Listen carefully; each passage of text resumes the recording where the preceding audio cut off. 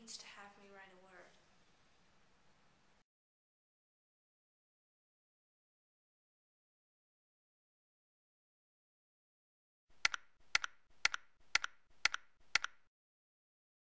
I don't like our room a bit. No wonder the children hated it. I should hate it myself if I had to stay here alone. And I think sometimes that if I were only well enough to write a little, it would relieve the press of ideas. And this paper looks at me as if it knew the vicious influence it had. And I have never seen so much expression in an inanimate object before. I lay there for hours trying to determine whether the front pattern and the back pattern really did move together or separately. I'm getting a little afraid of John.